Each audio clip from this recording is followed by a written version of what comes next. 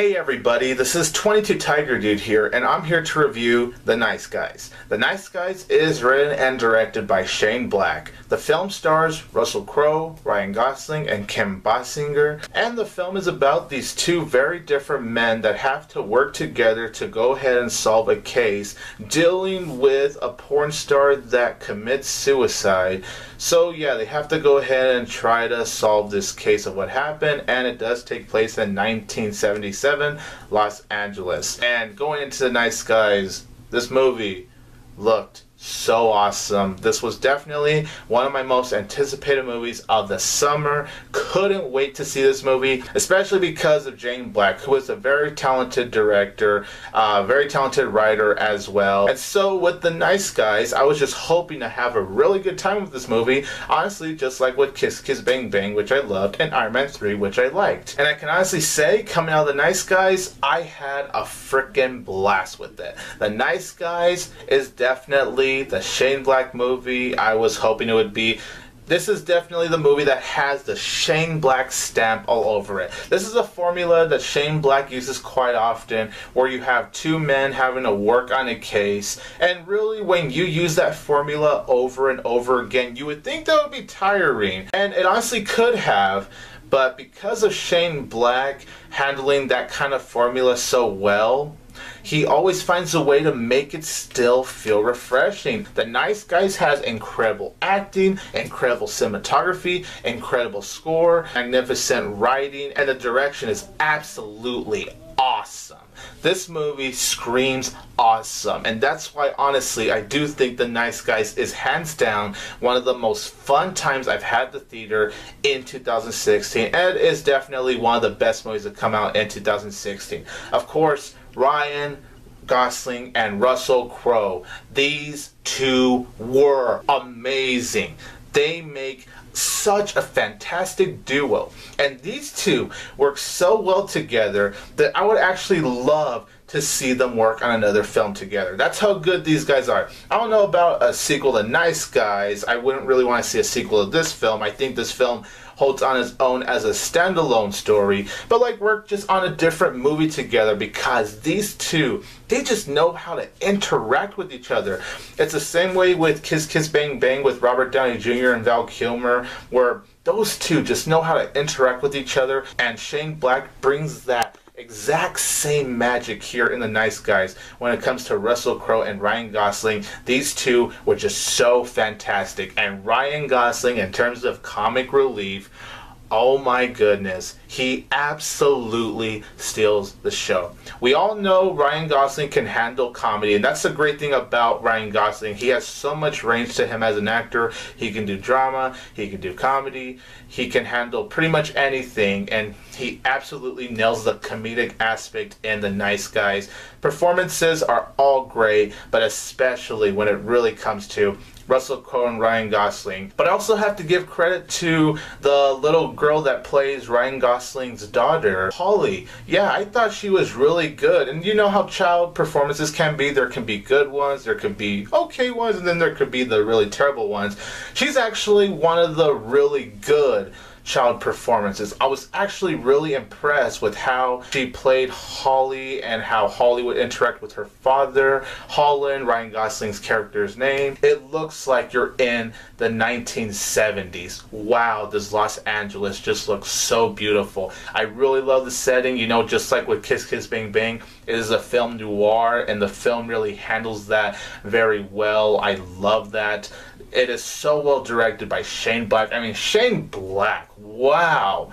He just knows how to direct movies. Honestly, after being impressed with all three of his movies, Kiss Kiss Bang Bang, Iron Man 3, The Nice Guys, I want to see this guy direct more movies. Please, Shane Black, direct more movies. You are honestly a directing genius. Seriously, I consider him now one of the best directors working today, as well as, of course, best writers. But that's the thing, he's always been a great writer because he's been writing longer than he has been directing. But he definitely nails when it comes to both the writing and direction. And I just continue to be impressed by this guy's work right here. It looks so beautiful. He uses a lot of great shots.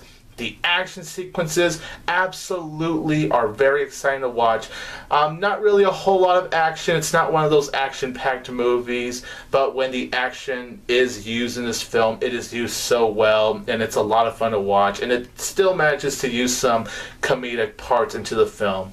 And speaking of comedic, I will say I really enjoyed the comedy. Although, I will say this about The Nice Guys, I don't think it's like a hilarious film. I don't think the comedy is as present as it is in Kiss Kiss Bang Bang, because Kiss Kiss Bang Bang felt like for almost the entirety of that film it was just like hitting with comedy after comedy after comedy. Nice Guys doesn't really do that. It just kind of throws comedy, then it focuses on the case, and it focuses on another comedy bit, then it just kind of focuses on the case. So it's like Nice Guys adds something funny, then takes a break, then adds something funny. That's how it is with the film. So maybe not as much comedic moments as I thought, but there's definitely enough in The Nice Guys to where you can call it a comedy, because when the comedy is there in The Nice Guys, you know, for the most part, it definitely worked for me, and I definitely did find myself just laughing in some moments of The Nice Guys. So comedy was definitely really great. Shane Black knew how to blend the action, the comedy,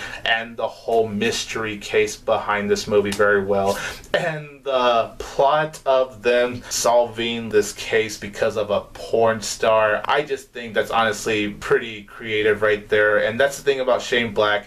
He knows how to get really creative with his movies. It has that great 1970s vibe, which honestly, since the movie takes place in 1977, the score fits for the overall tone and style that Shane Black was going for. So I thought the score was really great. The execution in this film is absolutely awesome. The film never feels boring, in my opinion. I'm never bored watching The Nice Guys. I was always really invested whatever happened in this film, whether there's a comedic moment happening or an action-packed moment happening, or even like when they're trying to solve this murder case, which I do think was very interesting. I really love the story behind this film. How it was written was honestly just so refreshing to watch, and the third act was just so awesome. I really had a blast with the third act. That was just so great right there. The Nice Guys, however, does have certain flaws to it. Not a whole lot, just like a few flaws in my opinion.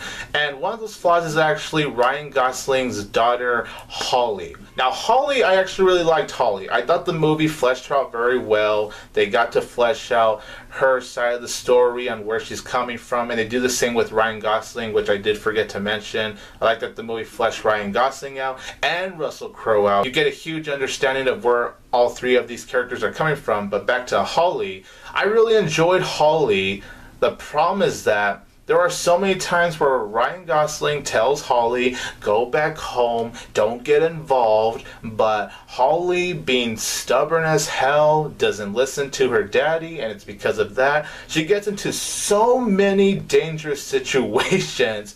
And it's all like, even when she's done being in that dangerous situation, she continues to be in another one and another one, no matter what. She was just too stubborn to listen to her dad. She's not stupid, okay? She's not a dumb character. It's just that she was so stubborn to listen to her own dad. It's because of that she gets herself into so many dangerous situations, and I'm kind of going, oh, come on now, really? The whole movie surrounds Russell Crowe and Ryan Gosling trying to find this girl named Amelia. Once we finally get to meet the character of Amelia, yeah, I didn't really care about Amelia, honestly. She's really just a plot device. That's all she is.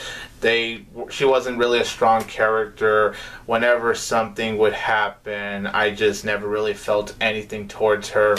So yeah, Amelia, didn't really care for her as a character. Kim Basinger is in this film just for a couple of scenes, and honestly, what was the point of her being in this film? Like, she really had nothing to do. She was very underdeveloped, and I just didn't see the point of Kim Basinger in this film. Not only that, but something about her acting, I don't know what it was, but her acting really was not that great in this film. And the final problem I did have with The Nice Guys is that once we do get to the twist that is revealed in the third act, I honestly thought it was predictable. Like, I just saw that twist coming a mile away. Overall, The Nice Guys is flat out amazing. It is one of the best movies to come out in 2016 without a doubt. It's an outstanding movie. 1977 looks beautiful. The score is great. The performances are amazing. The script is so clever. The dialogue is fantastic. The pacing just keeps going and going and going, and I was constantly entertained with The Nice Guys from beginning to end, and that's why I'm going to give The Nice Guys 3.5 out of 4 stars. So you guys, in the comments down below, let me know what you think about The Nice Guys. And so far, what's your favorite film that Shane Black has both written and directed? Kiss Kiss Bang Bang, Iron Man 3, or The Nice Guys? This is 22 Tiger Dude here, and don't forget that I will always have Tiger Power!